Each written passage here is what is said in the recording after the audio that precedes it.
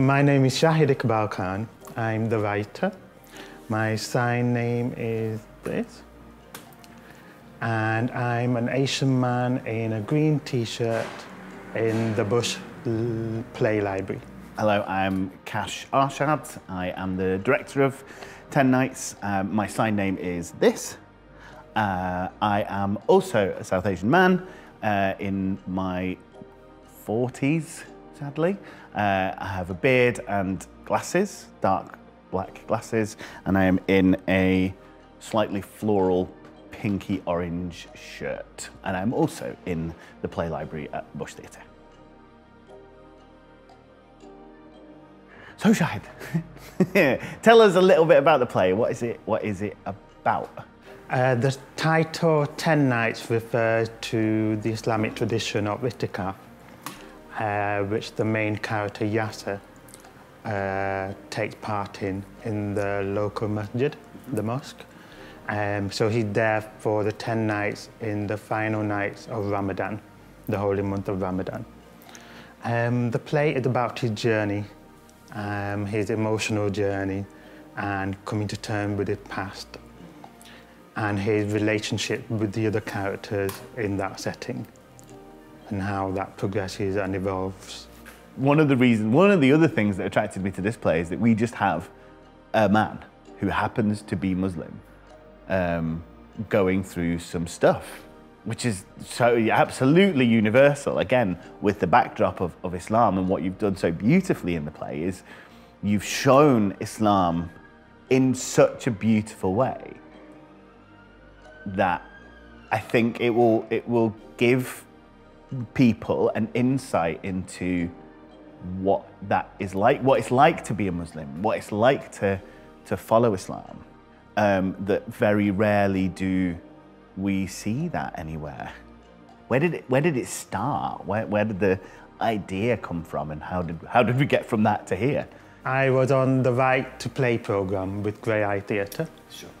So the original piece was him just in the garden, moaning about the neighbours, and say he just done the itikaf and what he found from it. Mm-hmm. At the time, my mentor was Ola Dipo, and he was kind of like, this is good, but take us right in there. Take us right into the masjid. And I feel like you're scared to go there. Weirdly, for something that's so internal in Yasser's head, it's quite visceral. You feel what he feels, and I think that translates really well to theatre, I think. When you first read it, how did you envision it on stage? I knew from the off that we wanted it to be as accessible as it possibly could be. And so there's been lots of people involved in the making of it, more than I've ever worked with before. So we've had Daryl Jackson, our BSL consultant. We've had Gurpreet Singh, who's our audio description consultant. We've had Khalid Ashraf, who's our BSL consultant stroke Islamic consultant as well, which I think is really, really important to get right as well.